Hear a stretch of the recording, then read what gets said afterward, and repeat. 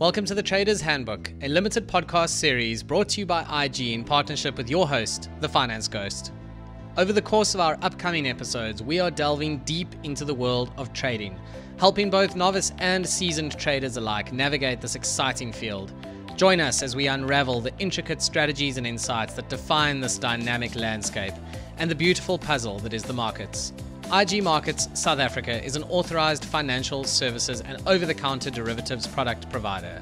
CFD losses can exceed your deposits. Welcome to episode 8 of the Trader's Handbook, a really great series of podcasts that, as you probably guessed, is all about trading. If you're only joining us now at episode 8, don't worry, you'll still learn some cool stuff today, but certainly recommend that you go back and listen to the other 7 episodes. There's some really good stuff in there. And if you've been with us since the beginning, thank you and welcome to the latest show. As you know, if you've been listening, we've spent quite a lot of time with Shaun Murison from IG Markets South Africa, just talking about the opportunities and risks that lie in trading stocks in particular.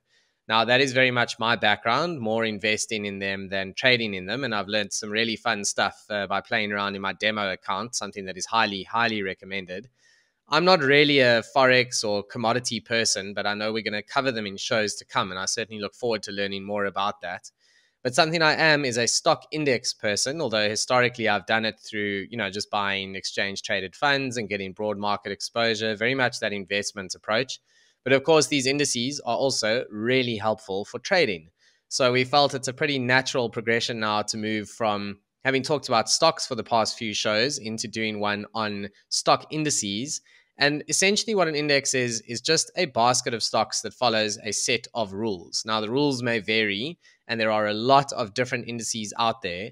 But some of the big ones, some of the ones that you'll certainly know offhand are things like the JSE All-Share Index for local traders. That is the go-to. That is obviously an index. The clue is in the name there.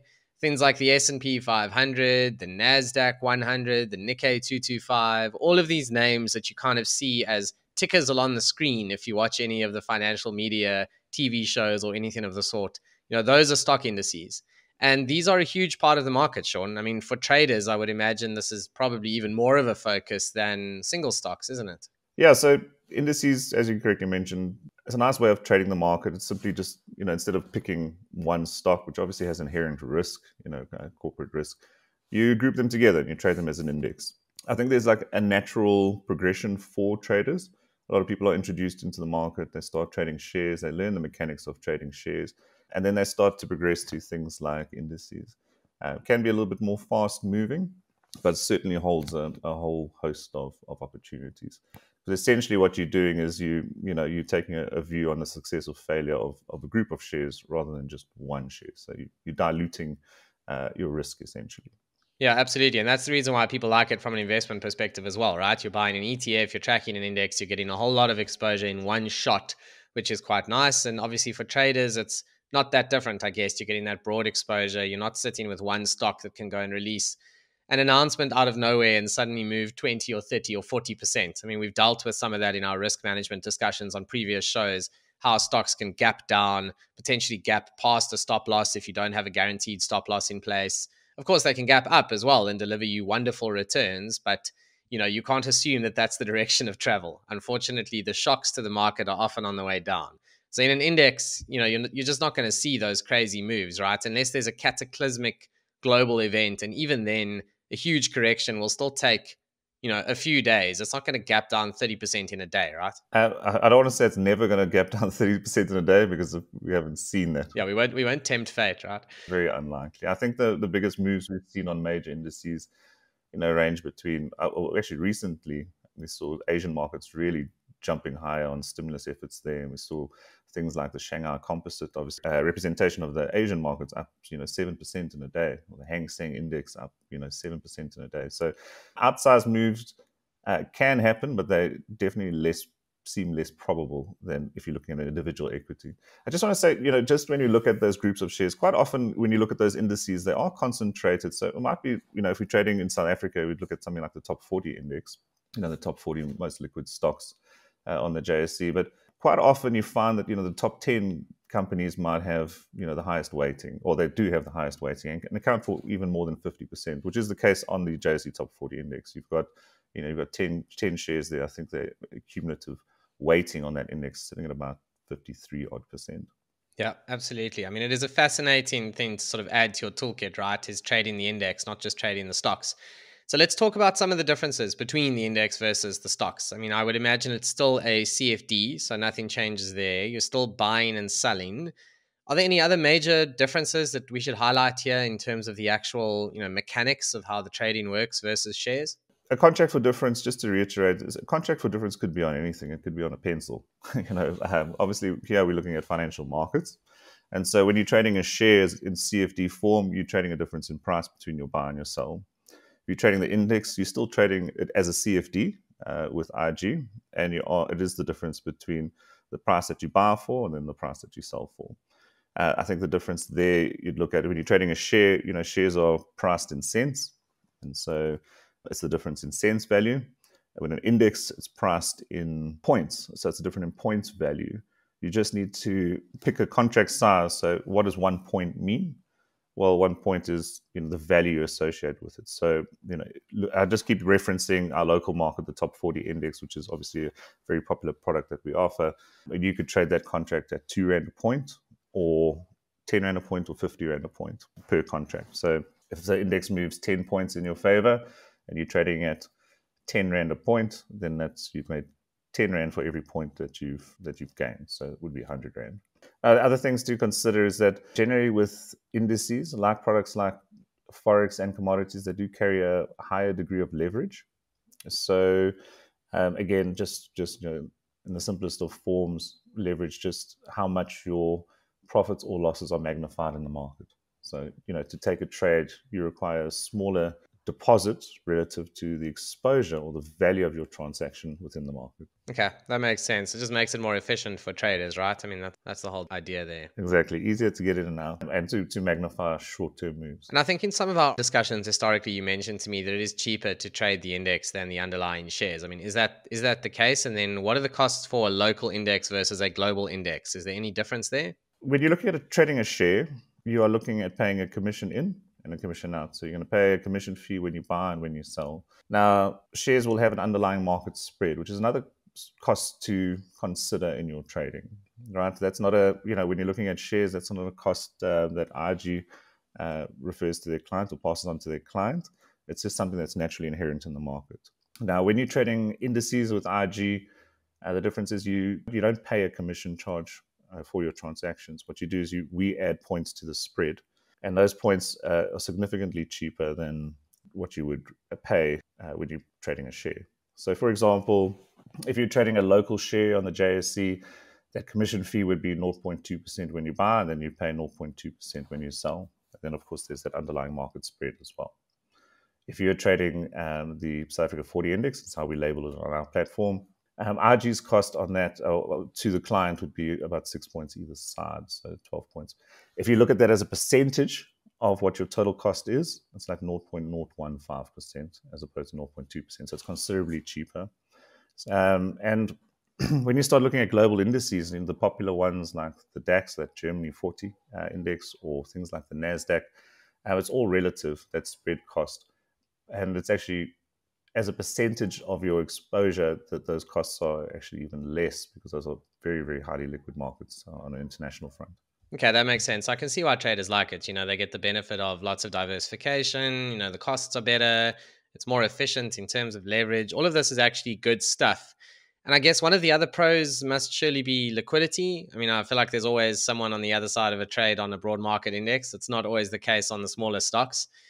You can confirm that that's the case if possible. And then, what other advantages are there here that we haven't actually already touched on that would make people consider trading the index? Yeah, so extremely liquid, like you correctly said, a lot of volume going through on that, which makes it easier to get in and out of trades, and not, sometimes with a share, liquidity can dry up, and so the price that you want to get out and might be a little bit less favorable.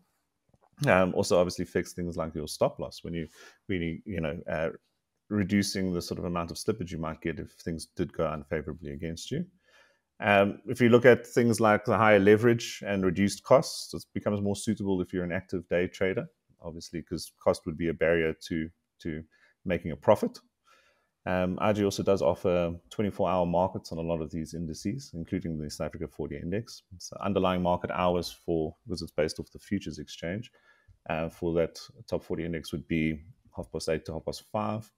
But we offer a 24-hour market. So once it moves outside of that, it correlates to what's happening in international markets. And so you can trade that pretty much 24 hours a day, 5 days a week.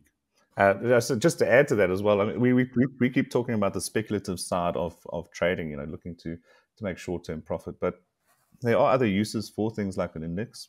So, for example, if you had a long-term investment portfolio and a number of different shares in there, and you're worried about the market starting to come off, it could be quite costly for you to exit your position in the market, all those positions. You think, okay, well, market might come down, I might close all those shares, you're going to incur all those commission charges and all those costs. Another way to view it is, well, you could do something like take a short position on the top 40 index, because it's a representation of a number of those shares, those liquid shares in an underlying market. You could take a short position. So remember, a short position, taking a trade with a view to expect the market to fall, maybe in the short term.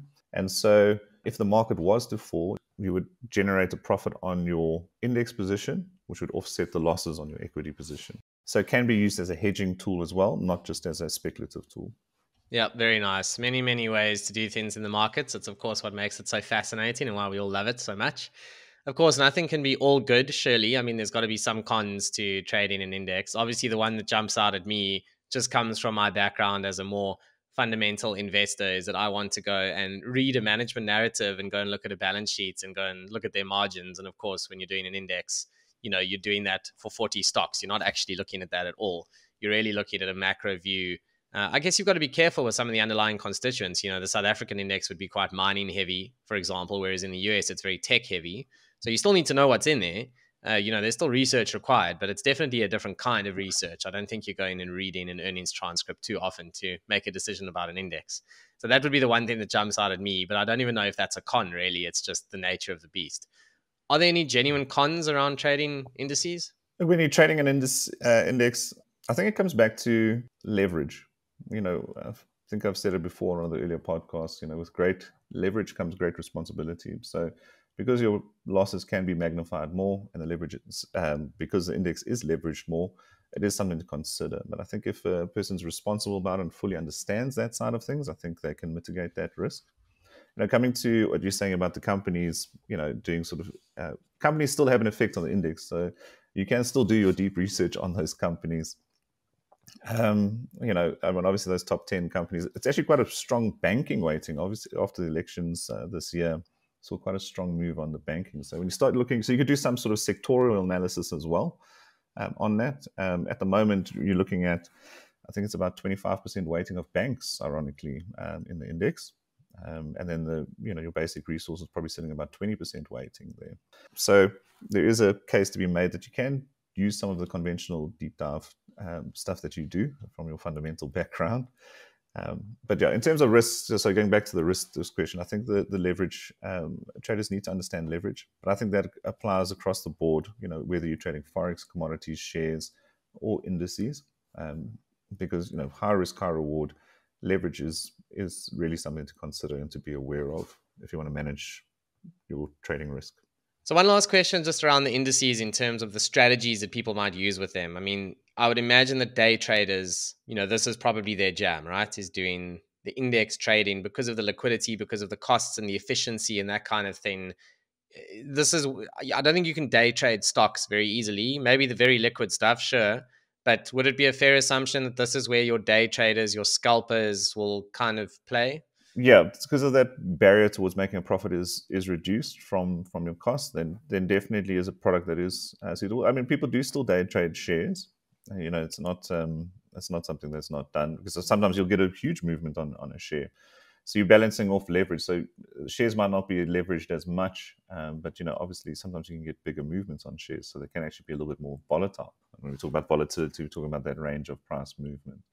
But indices are quite interesting. If you're looking at just broad macro news, the scalpers might look at general news during the course of the day, look for big news events, whether it's around interest rates, growth, inflation, things like that. Look at when those news items are coming out, looking at what expectation is when that news is coming out, expecting a movement on the index because it's a representation of economy essentially. So nice product to trade when you're trading news, which does obviously lend itself to day trading, but not exclusively to day trading. Obviously, we do have obviously uses like the hedging, which we talked about as well. And you can take a longer term view on that as well. But certainly a lot of appetite for the very, very short term trading using indices. Perfect. So I think let's move on to that part of the show now where we deal with some technical indicators. So this is the approach we've taken in the past few shows where right at the end we deal with some text just because it's a lot to kind of take in and try to deal with as an entire show. As always, I'll include a chart in the show notes. I'll go and have a look at the IG Markets Academy to go and see what great stuff you've got on this topic and maybe pull something from there to refer our listeners to. But, we've covered trend lines in the past couple of shows. We've done support and resistance lines, and this is really important stuff. This really helps you see points on the chart where things might change direction or continue where they were headed for that matter. And both of those things are really useful pieces of information. Now, something else that is very helpful is trying to understand whether a chart is overbought or oversold. Now, that, I suppose, indicates whether or not things might change direction. Given if it's overbought, then it may well start to turn lower. And if it's oversold, it may start to turn higher. Who knows? But, you try and use all these indicators to form a view. I think if you could just give us an overview of this approach and the value of doing it, and then, of course, some of the mechanisms that you actually use in making this assessment of whether something is overbought or oversold. Okay, great. So I think let's just define overbought and oversold first. So when we talk about oversold conditions, it's suggesting that a market, whether it's a share or whatever financial asset it is, has fallen, and maybe it's fallen a little bit too much. Maybe that that decline is reaching a short-term end, and we could see a rebound in price. So that's oversold. Overbought would be the opposite. Maybe we've seen quite a strong rally, and the price is looking a little bit overextended. I think that rally could be coming to an end and possibly changing direction. Now, there's a number of technical indicators that you can use, are available obviously on the IG platform, can assist with assessing overbought and oversold conditions, seen as a short-term indicator. And those are indicators which include, I think the popular ones are stochastic and the RSI, what's referred to as the relative strength index, or RSI for short. For the traders out there and for the guys that are new to technical analysis, I think you can combine this type of indicator with some of the stuff we've talked about before. So we've talked about trends in the market. So markets don't generally move in a straight line. So if the market's in an uptrend, you might wait for a bit of a pullback to buy. You don't want to buy at the top. You want to wait for the first little bit of weakness to join that longer term trend.